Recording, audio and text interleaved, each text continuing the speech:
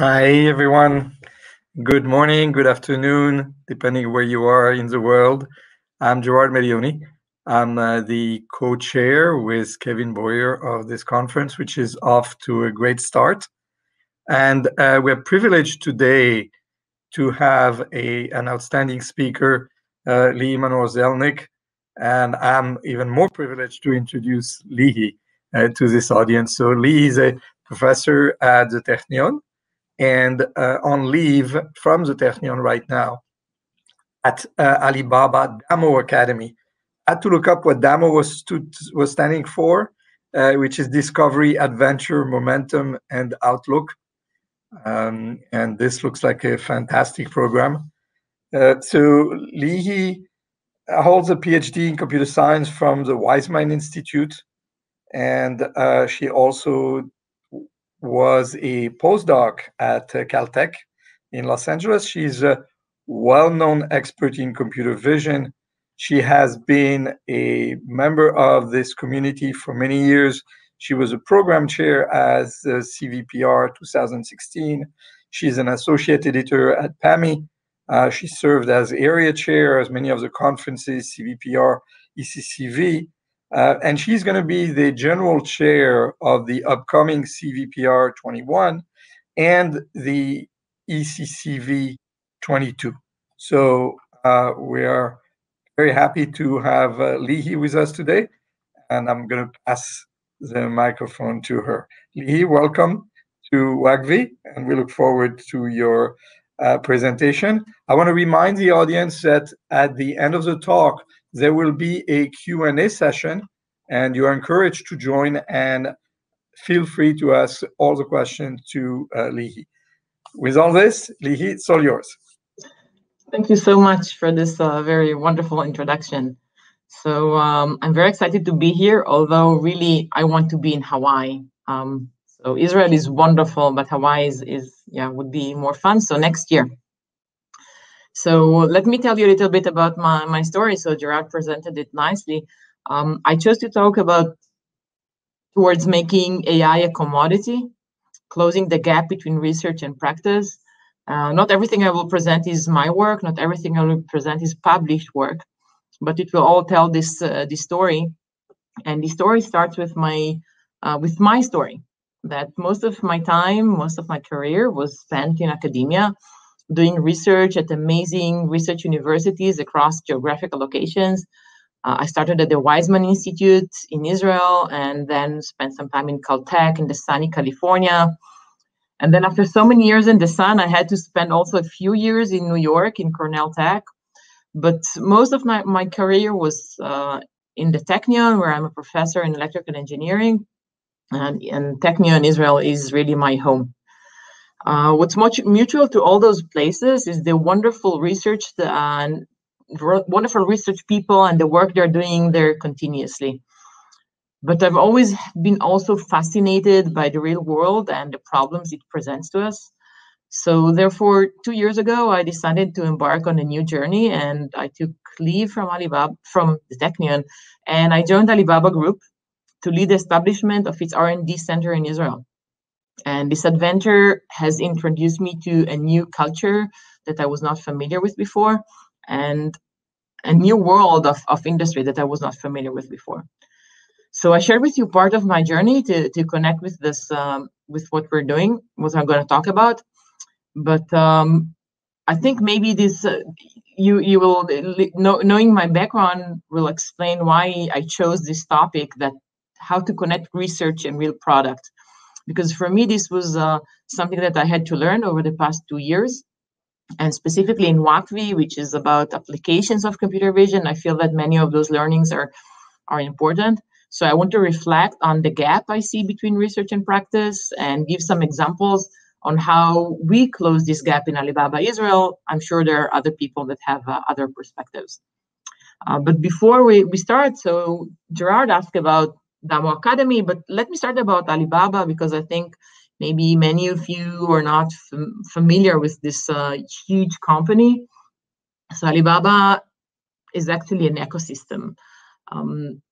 It's a huge company. I think maybe 103,000 people. I'm not sure.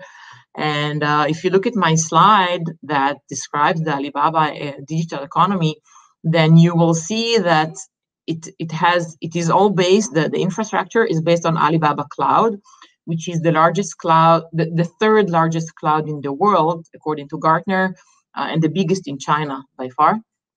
And on top of Alibaba Cloud lies everything else. So the payment platform, and by Alipay by Ant Financial, and Alimama, the marketing services, and then Cainiao, which is the logistics, because we know Alibaba has a lot of business in retail. As you see here, many different platforms for retail within China, international, in other countries, etc. But retail is not the whole story. There are other verticals. So wholesale commerce, consumer services like Fligy is the travel arrangement solution, and then also complementary verticals that enrich your life and connect with this whole economy, like Youku, which is the video platform, and DingTalk, which is where we all communicate and work and do our video chats and work our daily work life. So it's a whole economy. The Damo Academy is an organization that has been established in 2017. And yeah, the acronym Damo, I find it less important. What I love is the vision. The vision is to do research for profit and fun. And Damo has labs around the world, so mostly in China, Hangzhou and Beijing, but also in Singapore, Seattle, Sunnyvale, New York, and Israel in this map at the center, which I very much like. And so Damo is a global organization with research centers, but we do applied research and also core research, trying to really impact the world through real products. And just to give you just two examples of things coming out of Damo, not from my team, but from other teams. So here is an example of this robot for last mile delivery that has been announced by Alibaba Cloud in September. And this autonomous robot can last over 100 kilometers and deliver over 500 parcels per day. And another example is this analysis of COVID based on X-ray, which was launched very quickly last year and could diagnose COVID-19 in 20 seconds with 96% accuracy, and was deployed in many hospitals when the crisis was at its peak a year ago. So these are just two examples, and you can find more information on Alizila. What I will focus on today is that, as I said before, talk about the gap between research and practice, and how do I see it? So a real application has real users, and this creates real AI challenges. And we cannot assume that some of those challenges have been resolved. We have to address all the constraints. We have to be able not just to enjoy our research. We actually want to make it useful. So the vision for Damo is to do research for profit and fun, but profit is not, I don't see it as a bad word. Actually, I see it as a sign that what we are doing is working and creates value for people, and it creates values for customers. And in Alibaba, we strongly believe that customer first approach. So therefore, we have to reach high user satisfaction in everything we do.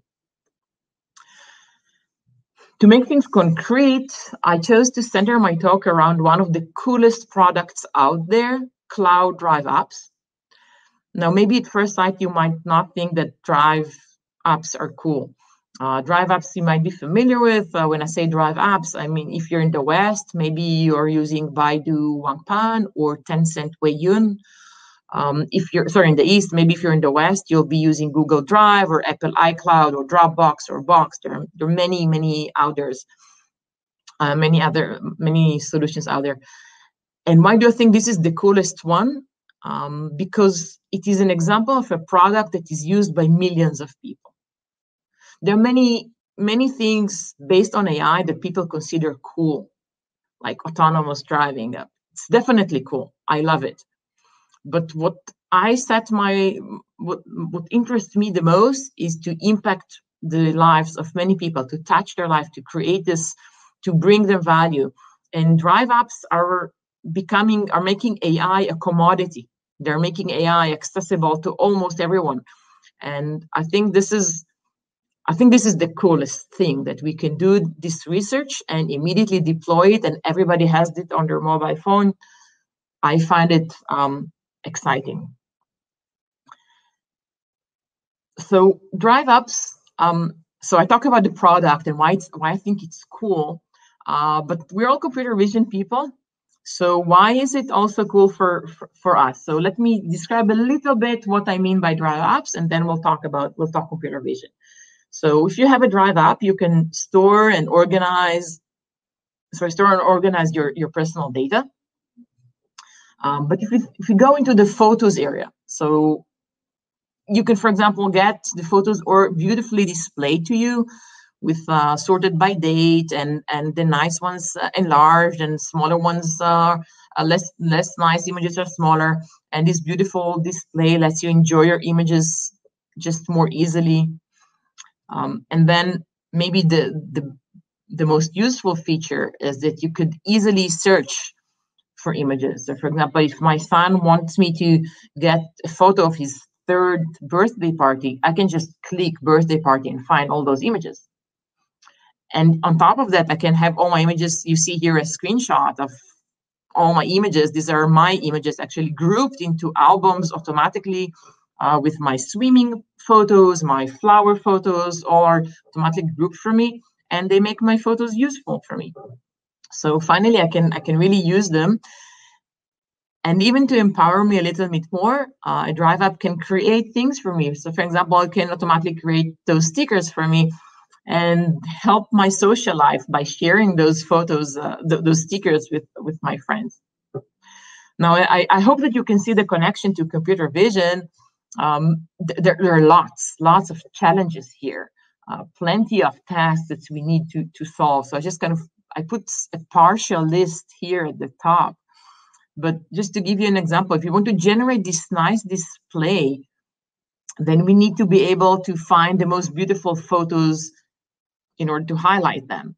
And we need to be able to compute or estimate the quality of an image, detect the salient objects, crop it accordingly.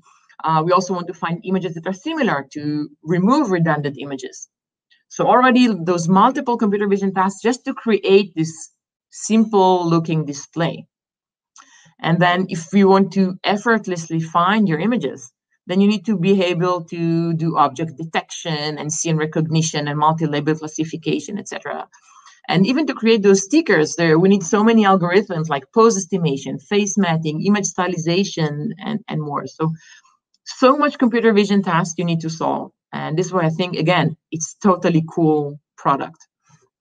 So today I will talk about some of this. I highlighted multi-label classification, image search, and image in painting. The rest I will not talk about today. So cloud apps, I think that beyond being great for users, they're also very interesting and very relevant from the business perspective, not just from the research perspective. And the reason is that the personal digital content is growing. People have more and more data. But with the infrastructure of the fast internet and file sharing and manipulation becoming intelligence, it's becoming a more feasible solution. And I think this drive apps are actually just the first establishment of a personal cloud. So you store all your data on the cloud, you have your personal cloud, and hopefully the next step will be something more broad, like this Wu Ying that has been announced by Alibaba also in September, which is this small device you see here, which connects you to your personal cloud that will enable not just storage, but also computing. So I think we'll see more interesting stuff in terms of your personal cloud. Okay, so what is the gap between AI and research and practice? This is my perspective. So first, I think multiple objectives. Our models cannot make any assumptions. We need to provide high accuracy. We need the models to be fast and easy to train. We need to low memory. We need fast inference. We need it to be user-friendly, and even more. We have to satisfy all the objectives. Another aspect is that we have to deal with real-world data. We cannot assume a nice, well-built data set. The data is real, and we have to deal with it. And then there's also the reproducibility aspect. Today, I will talk only about the multiple objectives and dealing with real-world data. I highlighted in red the points I plan to touch upon. Now, to deal with all of that, again, you need to start with building the right team. So I know you want to hear maybe about the algorithms, but the first step is that you can't just do it by one type of people. You need to build a team that mixes researchers, practitioner, algorithm engineers, data engineers, software engineers, product experts that understand AI well. You have to put the whole gamut there. You need to have all those types of expertise. So those people that love elegant optimization problems, pragmatic algorithm experts that love making things work by finding the methods that consistently lead to better outcomes. And then you also need those wizard software engineers that can make your models run fast on any device, may it be GPU, CPU, NPU, on cloud or on mobile. You need it to run. Now, in your research, you need to identify those topics, approaches, and methods that tackle the real-world scenarios and objectives. So let's see some examples soon. I will start by talking about the data problem and one aspect of it, the fact that data is often imbalanced. And I will talk about the data problem through the computer vision challenge of multi-label classification. So what is multi-label classification? Our goal here is to assign multiple labels to a single image. So for example, if you want to look at this image, then we have here people, and we have a cake, and we have wine glasses, and bananas, and oranges, and a hat, etc., etc. So we want to find all those tags or labels. Probably I will use those terms intermittently. And typically we have a list of tags, and this list is big. So maybe there could be 10,000 of tags or 20,000 of tags that we want to be able to recognize. Now, one thing to notice is that in a single particular image, only a small fraction of those tags appear. So for example, here I kind of marked how many, like 6 tags, but there are more, but definitely not thousands. And this means that our data is by construction going to be imbalanced. So in every image, we have just a small fraction of the tags. It means that inherently, when we do the training, the class imbalance is huge. So the number of negative labels is going to be much, much larger than the number of positive labels. And when you think about Drive apps, often those rare labels are the ones the users search for the most. And therefore, these are the most important. So for example, while one might have very few photos of birthday cakes, it could be a category that is very important to users and they search for it often. So we need to succeed also on those less frequent tags. And finally, actually, there are studies that show that there are relatively many labeling errors in multi-label classification. And probably this is because the manual labeling task is hard for human annotators. So for example, here, intentionally, I marked cat as one of the classes. Well, there's no cat in the image. And this means that we should not fully trust the labels. So now let's talk a little bit about research. So how can we solve that? So when we started to try and solve it, we just took the baseline. What do people do? We took a good backbone, tried to train it, used the cross-entropy loss, which is the common way to train for multi-label classification. And this is the loss. The loss is actually the same for positive samples and negative samples, and evaluates the confidence in the computed probability of the sampled image. Now, what I show you in this graph is along the iterations of the training, what the probability looks like. So we want this probability to converge to 1, both for negative and for positive. I'm showing you actually for the negative samples 1 minus the probability. So we really want it to converge to 1. And what you're seeing that for the negative samples in orange, it converges to 1, but for the positive one, it doesn't. And the probability doesn't converge. So what do we do? So we thought okay, this is because of the class imbalance. We try to train with the focal loss, which is the common solution for class imbalance in image detection. Oddly enough, we didn't find papers that use focal loss for multi-class labeling. But maybe there are such papers. We haven't encountered them. But anyway, what does the focal loss do? It takes the loss and gives like different attenuation to the positive and negative samples. And by that, it tries to put focus on the on the few positive samples. And if you put focus on the positive samples, maybe you can increase their impact and be able to converge. But in practice, it didn't work, and it still didn't converge. So we had no other choice but to find our own solution. And to find a solution, what we've done is looked at the gradients of the loss. Here I show you in this graph the gradient of the loss of the negative samples. So what we want to do with what happens with cross entropy, you see it's linear, which means that we have a continuous gradients, which is good. The continuous means we can optimize. When you switch to focal loss in orange, you see that we have nonlinear attenuation, which is a good feature, right? We want to give higher impact to the high probability features for the samples, so the high probability samples, sorry. But this is not enough, and there are 3 things that are missing. So first, because there's high imbalance, we want actually to threshold and set to 0 the easy samples. Those that have very low probability, we actually want to kill them completely, not give them any weight.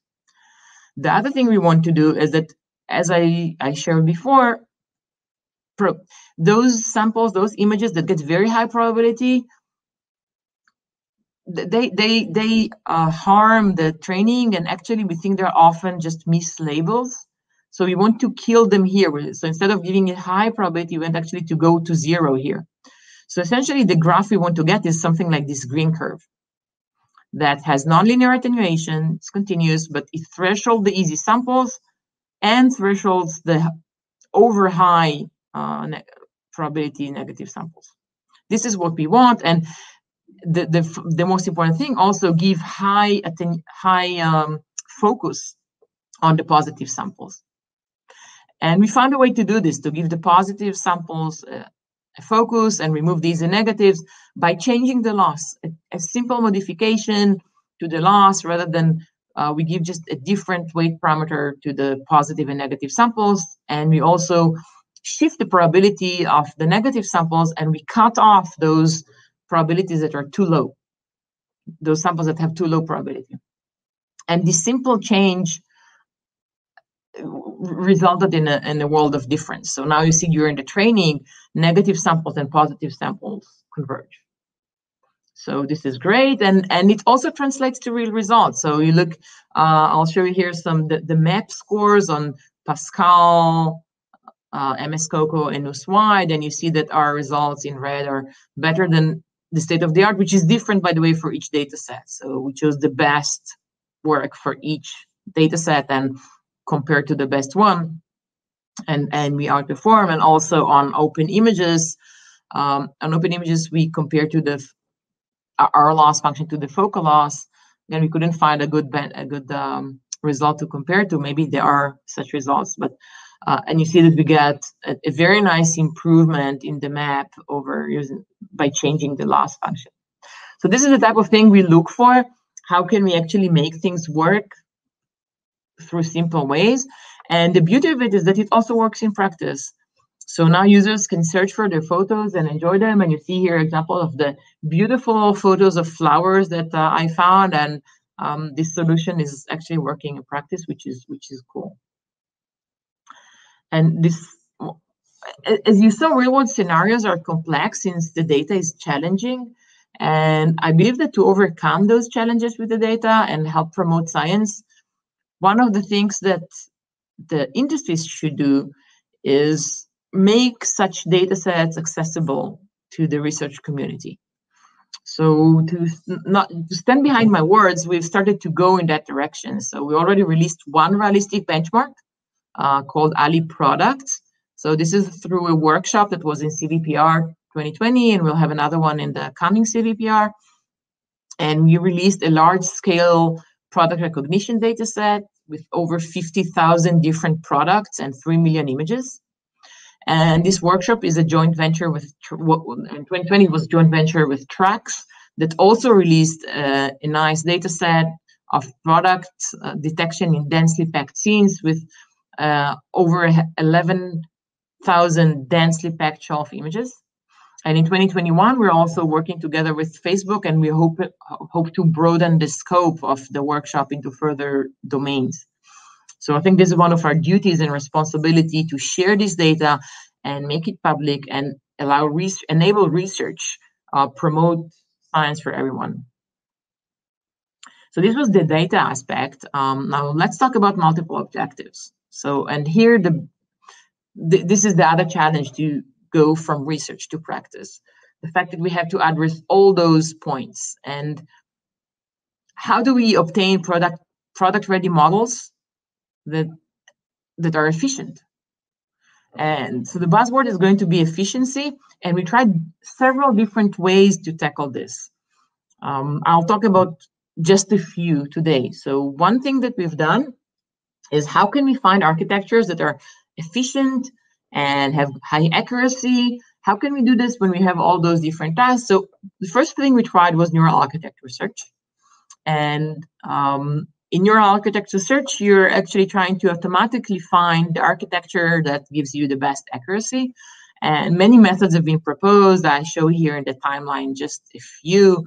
But the first works required really, really extensive runtime. And you'll see that our focus is on efficiency. So we were looking for methods that run in a few hours, because we cannot spend days on finding the best architecture. We had to go down to a few hours, and we succeeded to do that. Our approach was based on DARTs, which is one approach to architecture search, which is based on what's called micro-architecture search. So you define the macro structure ahead of time. For example, here you see you decide that you have two cells, normal cells and reduction cells, and you only learn those cells. And how do you train the cells? So here's an example of a cell. This image is from the DARTS paper. So the cell has the input layer, two feature maps, and the output maps, and these edges mark the operations, and blue, green, red means that we have maybe 3 different types of operations that we could choose from. And the goal is to run an algorithm and optimize in order to select the operation for each of those edges. So this was by DARTS, and we were able to improve this by making sure that we get a fair competition between the operations and gradually wiping out edges to get to this decision of which operation we should position at each edge. Our algorithm was based on exponentiated gradient steps based on expert advice. And the outcomes is that if you look at this graph, then you see this is the number of search days on the x-axis. The y-axis is the error. Here we're training on CFAR10 to find the architecture. And the color bar is the number of parameters. So what do we want? We want to be in this leftmost corner, which means we have very fast search for the architecture, low error, and we want it to be blue, which means compact network. And we were very happy. This is, by the way, from this paper appeared in NeurIPS 2019. So this is from then. Maybe I would assume now there are better methods out there. So maybe the graph is not fully updated. So we were very happy with this. But then we realized that that's not enough. That's not enough because we have other constraints. So for example, if you want to deploy your model on a specific mobile phone, we have to constrain the resources, and we can't just use an architecture that is good and compact, but not necessarily exactly within those resource constraints that the phone provides. So we tried other approaches. And one of the approaches that we adopted into our arsenal of tools is network pruning. So network pruning can be done in different ways. One of the common approaches is to take an unpruned pre-trained model, as you see here, prune a fraction of the model, fine-tune it, and then you ask yourself, is the model compact enough? If yes, you're done. So you started from this big network, you're done, you have a pruned model and you're happy. If it's not compact enough, you iterate. Luckily for us, we actually most of the time don't need those iterations. And how do we do that? So the reason we could do it without many iterations is that because we were able to formulate this problem explicitly. So what does that mean? So this is the objective we want to optimize. So we have a network that is going to be pruned, and we want to make sure that the accuracy on some validation set X is maximized. And we want to make sure that our network is within some predefined space of pruned networks. But we have a constraint. We have a constraint on the computation. It can't just be pruning to maintain the accuracy. We want to comply to some maximum compute budget that is given to us, for example, on the flops. So we can, one thing that we show in this paper, that you can take this objective and formulate it mathematically. I won't go into equations here, it's just here on the slide. Essentially what we do, if this is the network, we have those edges that we want to keep or not keep. So if you want to keep them, the indicator BI will be 1. If you want to throw them away, the indicator BI will be 0. So we have an indicator that counts which edges are kept, which edges are rejected. And for each edge, we compute the flops and the change to the loss function, which essentially tells us how the accuracy is going to be impacted. And we can write very nice equation that maximizes the accuracy or minimizes the reduction in accuracy under the constraint of the flops, and B is this binary indicator. Now, this mathematical formula is actually an AppSec problem, and it can be solved with dynamic programming. So the cool thing about this is that we didn't really need to do any iterations most of the times, just one sufficed. And we could actually apply this both to sequential and non-sequential architectures, which is cool. So to show you some, and then another trick is that we had to use some knowledge distillation.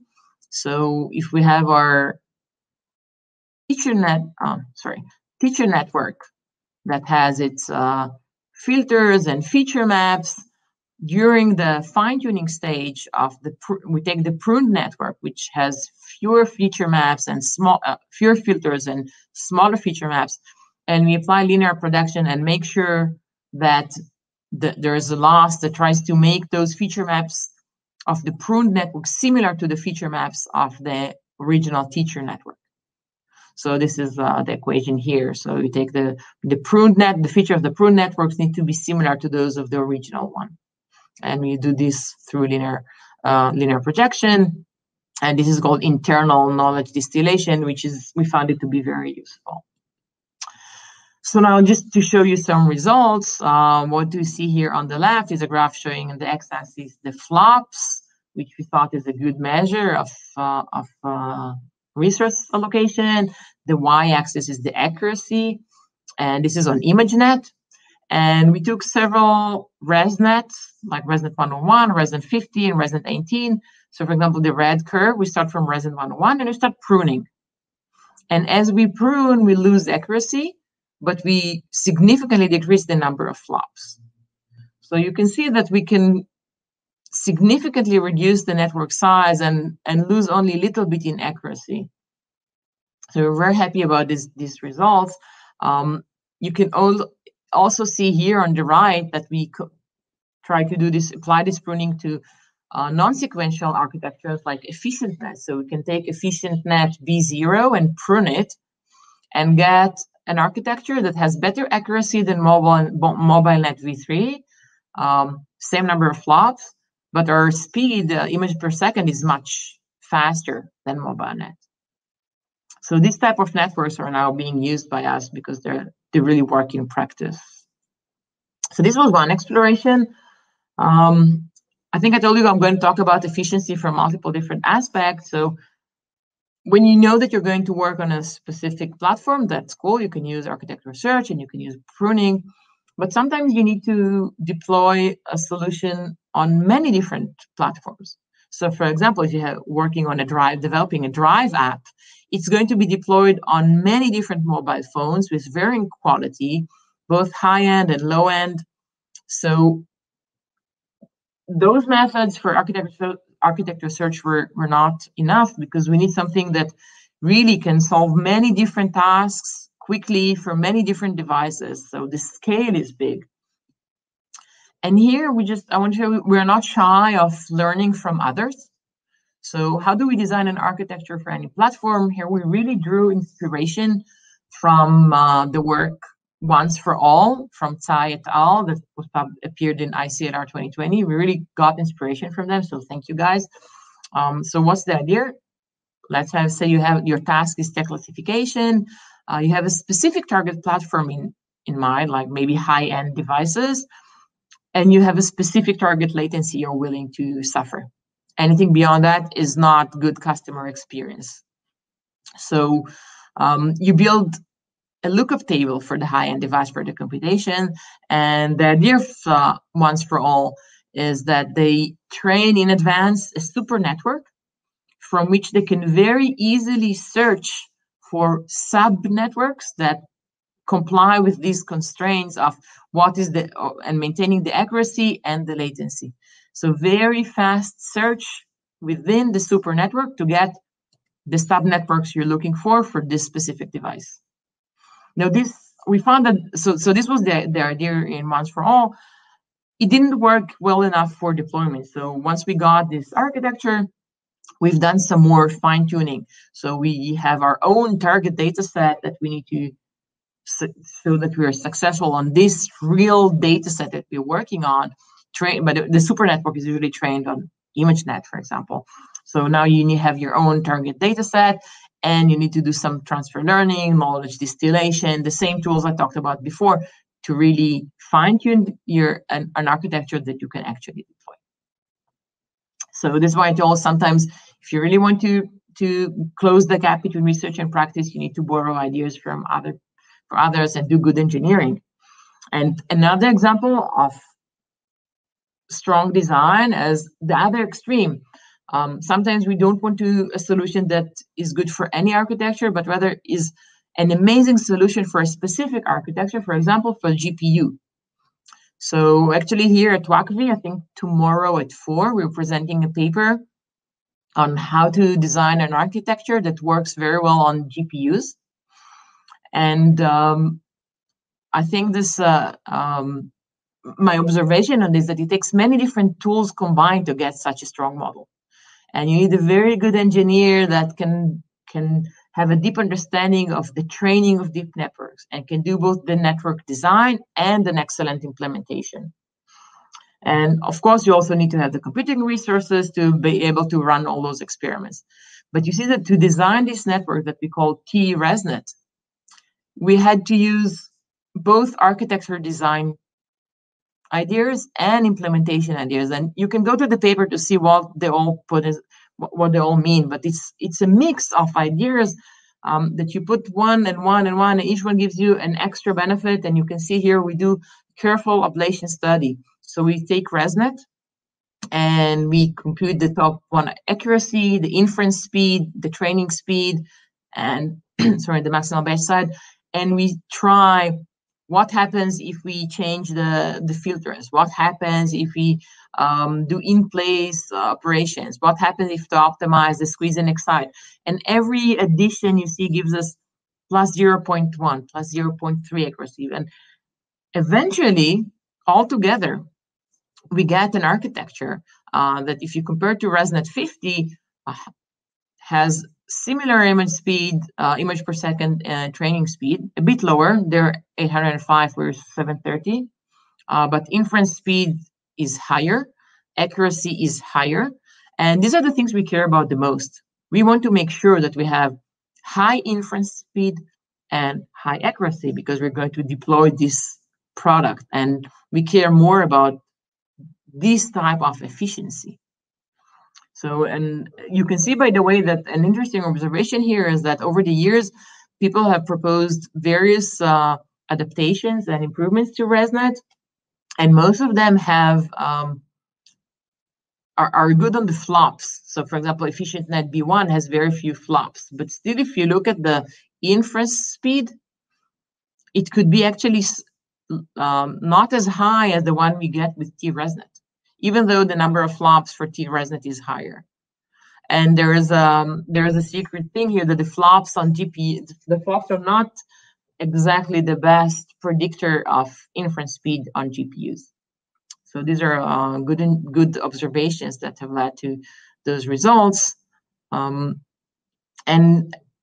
again, to make sure and convince ourselves that what we're doing makes sense, we test it on multiple data sets to see that we are ranked at the top, and we always go to papers with code. We like to see how we stand on multiple different data sets. And also like this, I like this tool, the SOTA bench, that shows images per second versus top one accuracy, and our models are here on the right corner. So this is our focus, efficiency, and still maintain high accuracy. So there are networks that have high accuracy, but in this regime of the very high images per second, we're doing pretty well. Okay, so when I talked about the gap between practice and research, I said I presented these aspects, and I talked a little bit about imbalanced data. I talked about high accuracy and fast inference. Let's talk about user-friendly for the last few minutes of this presentation. So what does user-friendly mean? We need to make sure that we understand the user intent, and we want often our solutions to be interactive. We want to be able to get feedback from the user, do things automatically, and don't forget, simplicity is critical. The user interaction must be simple, easy, and fun. So let's see an example of how we do that. I'll show two quick examples. One of them is this, the stickers. So I told you, in a Drive app, we can create fun things for our users. So even those funny stickers, the silly ones that you might say, oh, like, why is this interesting? Well, for computer vision researchers, they're totally awesome. They require solving so many problems. So given a photo that on my Drive, I first need to filter the portraits in the photos, and then I need to extract the portraits. I also need to match them to some template stickers that I have, align the pose, make sure they make sense, and only then I can create the stickers. So I need to find the landmark. So many tasks here that I need to solve, which is totally fun for a computer vision geek. And finally, imagine benchmarking this. Think of the researcher that works hard to improve this solution. How can they evaluate the quality of the sticker creation? So this is yet another challenge of real-world scenarios. How do you benchmark? But I will not talk about how we benchmark this today. Another example is image in painting, which I worked on in the past, but now making it work in practice in the real world and deploy it as a product, I have to make sure it's user-friendly. So what does it mean? That the user maybe wants to just click on this girl and delete her, or the user might want to scribble over the image to delete this backpack. And I don't show in this video, but maybe the user might want to kind of rerun things to fix the artifacts. So to do that, to be able to delete this person, I have to do great object segmentation, right? If I want to delete this person with a single click, I need to segment her from the background automatically. I need to have a solution to be able to handle the scribbles. I need to have a solution for painting in the wild. I can't assume rectangular areas. I have to be able to in-paint whatever region the user marked, complete or with holes or not. And it has to be fast for real-time experience. The user really cannot wait 2 minutes to get a result. And this video shows you what it looks like in practice. Actually, we have this deployed on Aliyun, or which is Alibaba Cloud. So you could try it over there. So just to summarize it, we have to solve all those cool computer vision problems to create a good and fun user experience. And then I talked a little bit about benchmarking for the stickers. I didn't go into it, but here you see that one of the things that are different between research and practice is that when we go to evaluate a problem like this, like in painting, then we can do the standard, we do the standard way of evaluating on some benchmarks, right? We want those quantitative measures. So for example, here we show results of our in-painting methods on Div2K data set comparing to one of the recent state-of-the-art methods. There are others, but just here for brevity, we chose that one. And we make sure our numbers are better. But we also need to remember that our goal was to create something that works in practice and is fast and is friendly. So we compare ourselves also to other competing products, other apps out in the market. So just take a phone and try it out. And you can see here the qualitative comparison that we're happy that we're doing better than what we could find in other products. So those things always have to come together. The quantitative on a nicely built data set, but also the qualitative way of evaluating the user experience. Okay, so 2 minutes left. So let me wrap up. So I try to talk about the gap between research and practice. I talked today about solving things for real users, so making things fun and friendly. I talked about efficiency and complying with multiple objectives. So we had to find architectures that are efficient, fast to train, low accuracy. We have to put this whole gamut in there. And I showed various methods. I don't have a solution for everything, but various ways we tackle this in various scenarios, multiple devices, single devices. We need to solve all of those cases. And then also I talked a little bit about real world data. So what happens when your data is imbalanced and non-perfect? And there are many other problems here that one needs to solve, but I did not talk about those today.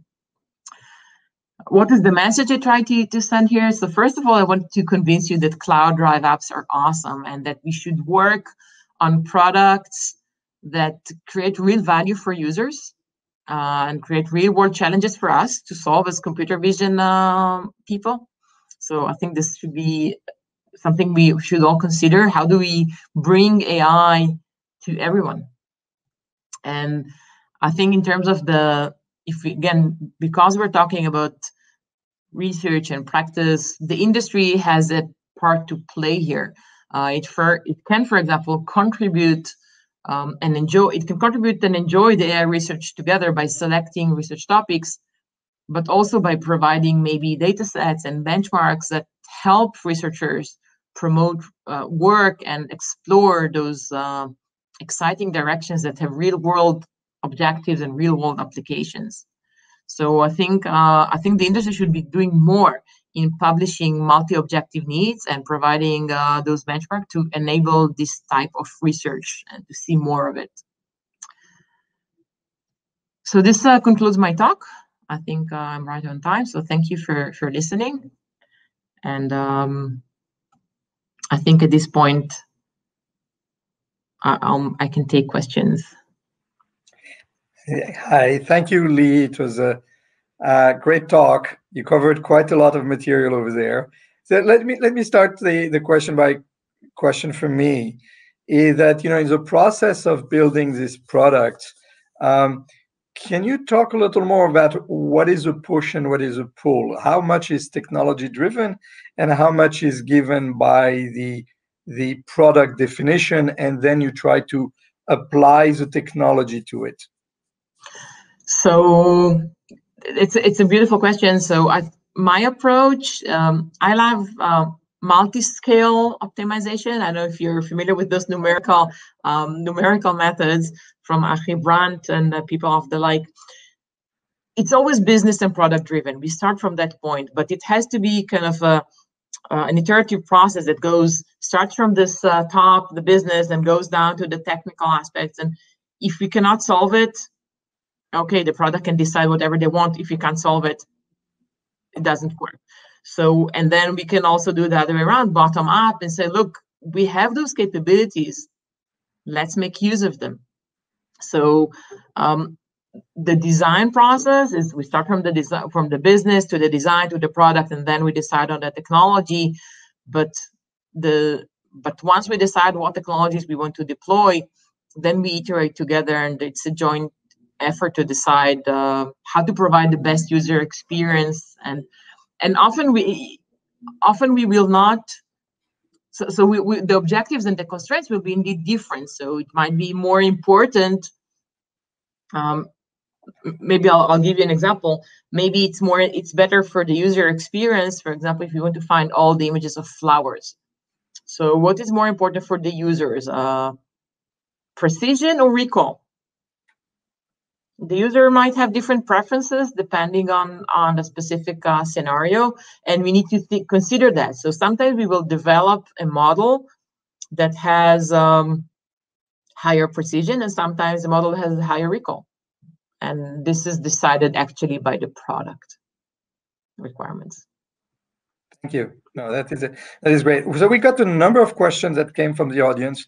So I'm going to pass them to you. The first one is from David Pierre, and it relates with your labeling and with a proposed methodology that considers wrong sample labels. Can you also use your training model to detect wrong label samples to create, for example, a better data set?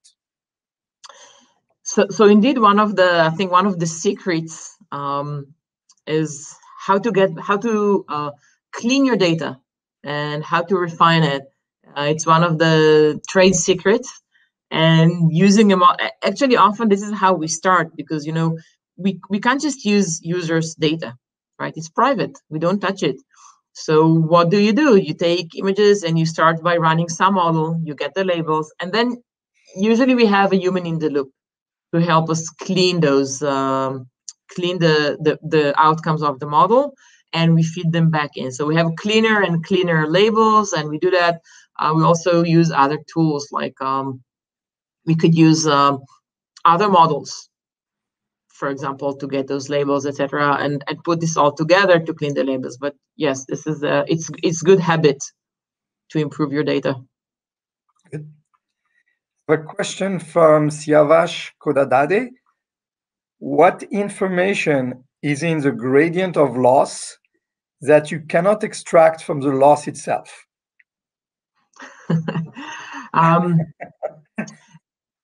So I think just the reason we looked at the gradient of the loss is this is actually what we propagate, right? When we train, we propagate the gradient of the loss into the network.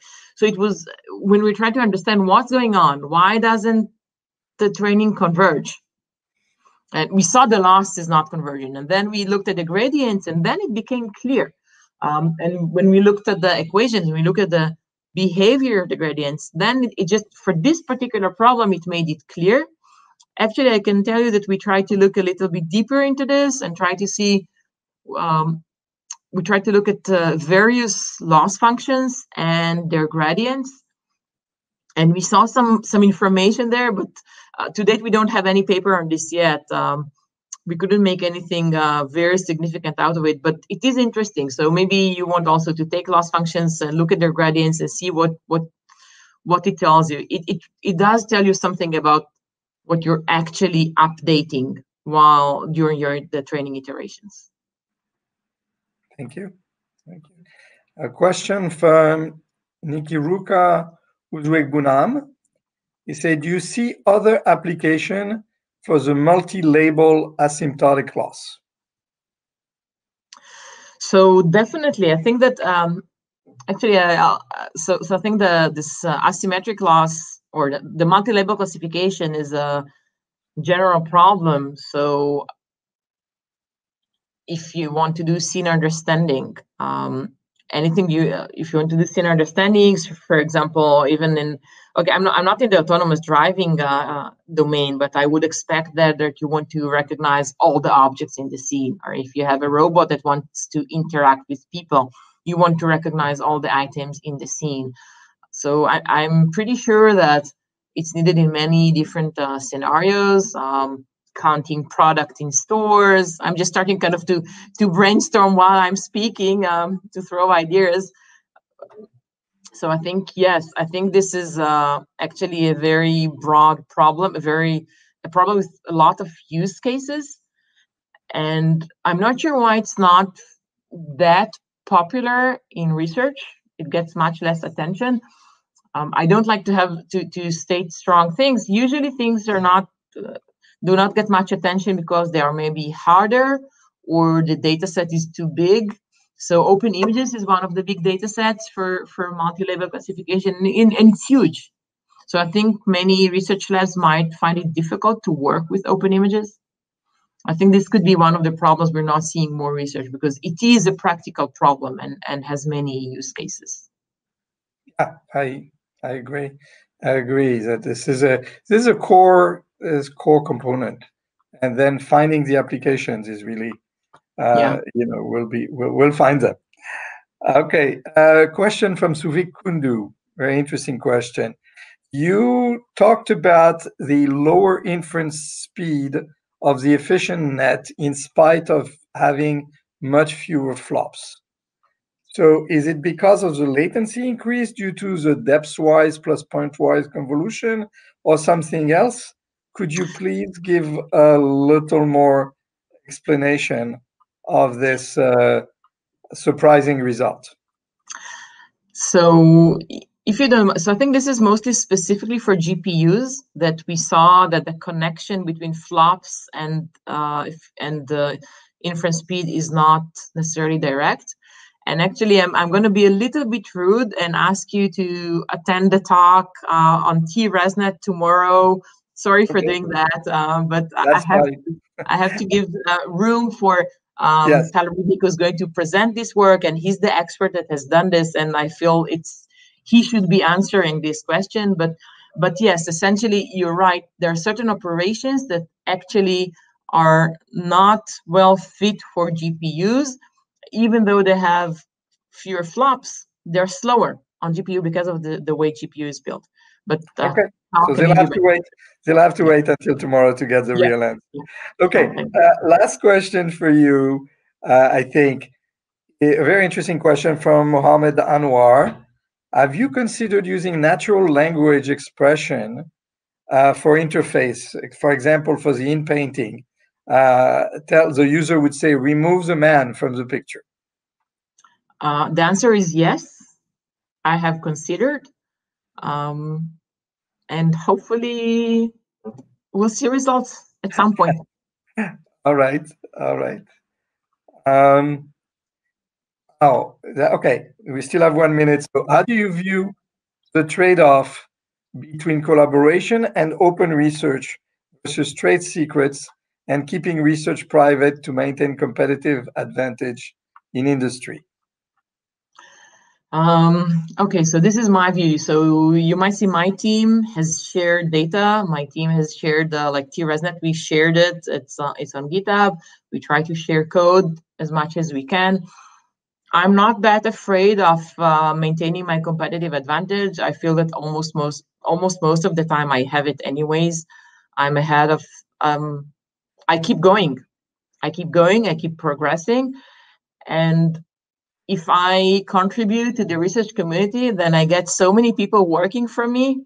I think it's just a cool way to get my problem solved, and I can learn from others. It would be very prudent of me to think that I can solve all the problems better than everybody else. So if I enable other people to explore the problems that I want to solve, it helps me. So I think this, we need to do that. Of course, sometimes there are things that really we cannot, like the company might not let me release, but whenever I can, there's always those extra layers of actually putting something into the product, which is still in computer vision, very specific for every scenario. If you have a good model, you have not solved it. There's more. So you can release the model, you can release the data that is not private, of course. If you can, then go ahead, release it, and let everybody progress. That's my belief, and that's what I've been doing. Excellent. Thank you very much. Well, thanks for a great presentation. Thank you. This is a wonderful opening session for WAG V21. I hope the audience enjoyed it as much as I did. And again, thank you for participating. And we look forward to seeing you soon at your conference that you're organizing at CVPR 21 and many other conferences. So again, thank you very much. And thank you, Gerard. It was fun to be here. All right. Bye, everybody.